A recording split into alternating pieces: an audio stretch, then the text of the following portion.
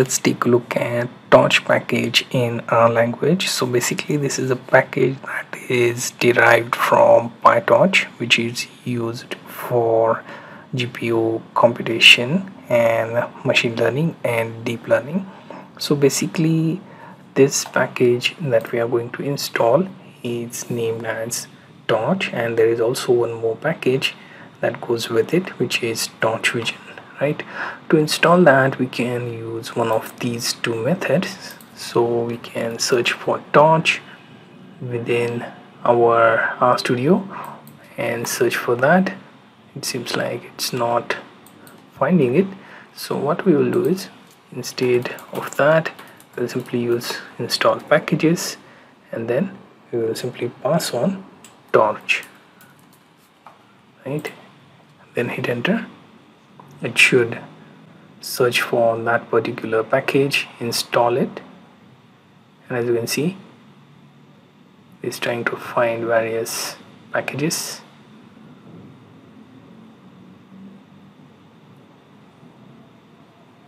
Right now it says the downloaded binary packages are in this particular folder. Now next thing is install packages, and then we go for torch vision and hit enter. It should go through same process, finding all those files, downloading them, and it will show you whether it's available or not. So here you see, once installed you will find it's available within this. So if you want to install, instead of just searching through it, you can also click on install here and check for package. Okay, that's second method which I forgot to mention, right? So this goes for installation of our torch and torch vision library. Now let's clear console, and what we will do is we will call for library and then our package, which is torch, right? So it's available. As you can see, it will download CPU specific package before we get to. Now once installed, we can also check whether torch vision can be called as well. So library torch vision, hit enter. So both of them are now accessible. So what we will do is we will try to create tensor with them. So let's just clear the console. Now let's go for, let's say, to create a tensor we will use torch underscore tensor, right? And now what we will do is pass some data to it, right? So 1 2 3, and we have our tensor ready. And if we use X, we can see torch sense tensor giving us the output, and also it shows you it's of float type 3, right? So now what we can do is we can also check whether we can convert our regular matrix into tensor. So to do that, what we'll do is, let's say if I create a matrix, right, and within that let's use run if, and for that we will pass 6, and then we will also use n row set to 2, right? So we have the matrix, and then we have to convert that matrix into a tensor. So what we'll do is we will use torch tensor and then pass our matrix to it. And here you see, if we push for X, it should show you the value of our tensor based out of the conversion from our matrix, and it's 2 by 3. That is also shown in the output, right? Similarly, we can also convert our arrays into tensor. So to do that, let's see if I create array. So what I will do is array, and what if I use run if and pass on 12, dimension equals to C, and then 232, right? And if I want to convert this, right, into torch tensor, right, and we simply pass on our array to it, right, and if we get the value of x, we get our tensor in return. So we managed to create a tensor. We also converted matrix into tensor, also converted array into tensor. So we will take a look at some of the other parts as well. Now let's try to find out how you can get tensor attributes. So let me clear this. Now let's take a look at how you can access tensor attributes. So first thing, let's create one tensor. So torch underscore random number and 2 by 2 of value. Let's see. Okay, so this generates some tensor for us, and if we try to get, let's say, the type for this, it shows float. What if we try to get device? It says CPU, and we have not set it up for GPU. So another thing is x, then $sign shape 2 by 2. As you can see, basically rand function takes the arguments and creates 2 by 2 matrix, which in our case the torch would convert into tensor, right? So let's see what further we can do with this. There is one more thing that we can do, which is saving and loading and unloading our tensor data, right? So let's take a look at that. Now here, let's first create some tensor with random function, right? So 10 by 10 we created, and if we try to save this, we can use torch underscore save, right?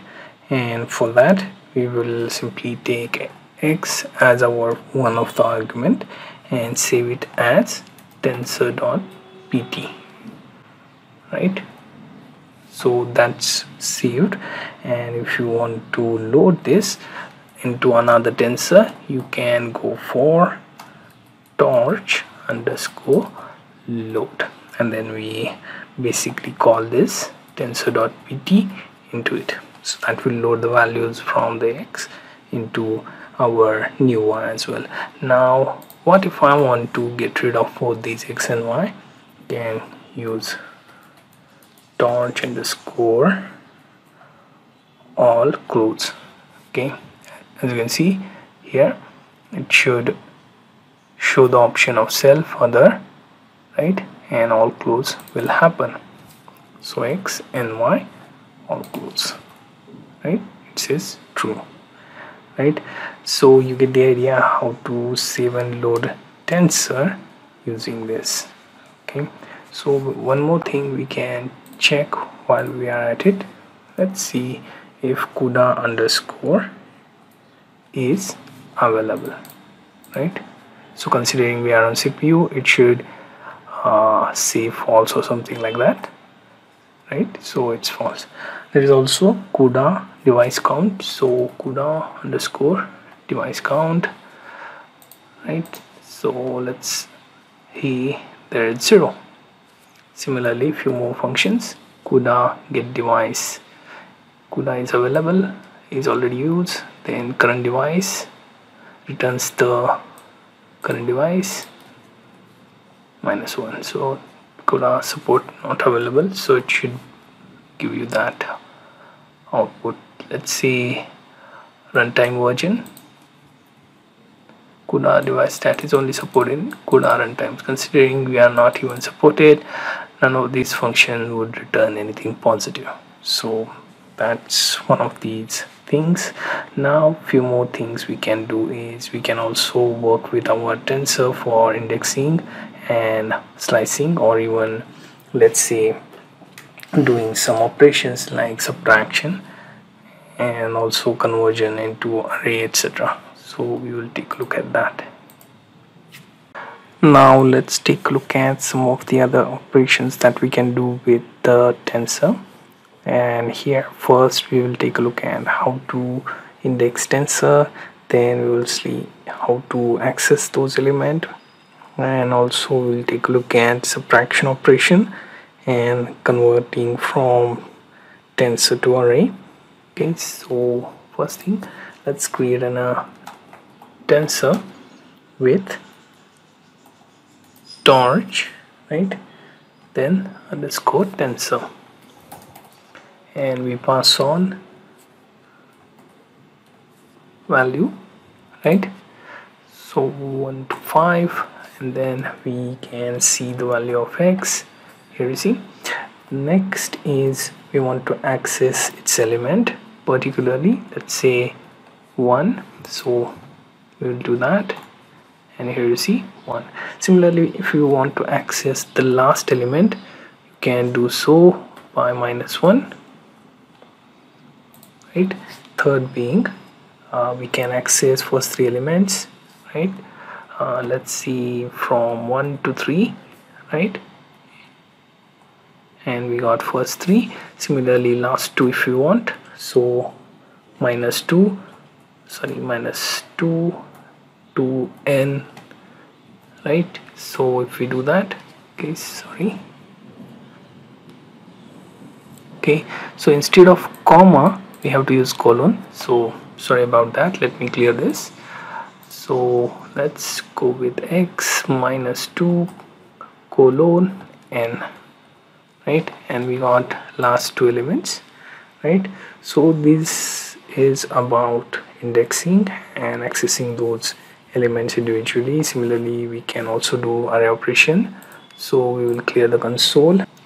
Now here what we will do is we will try to create some values for our tensor, torch underscore tensor, and then pass in 1 to 5 to it, right, and then we will try to also subtract values by using torch underscore, it should be, right. So torch underscore sub is the function that will take our x and subtract 1 from it, right, and you can see the output.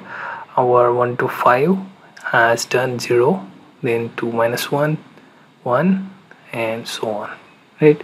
So we got the subtraction operation. Similarly, we can do one more thing, which is we can also take a look at tensor data type conversion. So let's say x is basically your torch and run n 10 by 10, right, and if we run this, we have some values as you can see here, right. So let's clear the console, go back to the top, and here let's add another tensor into this, and here we will call for 2, and then we basically go for data type of, let's say, d type equals to, let's say, torch underscore, and here we have to find integer 32. So let's see if we have that, integer 32, okay, and integer 32, so we have that, right. So if I run this, okay, and use an argument, okay, sorry, it is mistake of typo, so d type, right, then hit enter, and if we run y, we get our y tensor from our x, which is now converted into integer 32. So previously, as you can see, it was of float type, which got converted into integer 32. Now we can also download the training and test data for torch. So to do that, let's go with train ds, which is for dataset. So what we will do is we will call chem inst dataset, which is from Torch Vision, right? So inside that, what we'll do is we will simply first go ahead with specifying download set to true.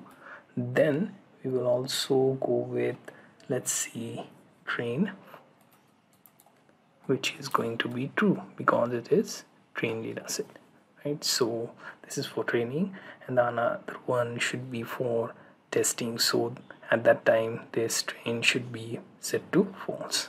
Then we also want to transform this to, let's say, transform to tensor. So transform underscore to tensor, right? So that's one thing, right? And now if we hit enter, it will download that, and then we will also do the same for test dataset. Now that your training dataset is downloaded, next is going for testing dataset. So let's go with that by typing in test.ts. Then we will type to get this k-minst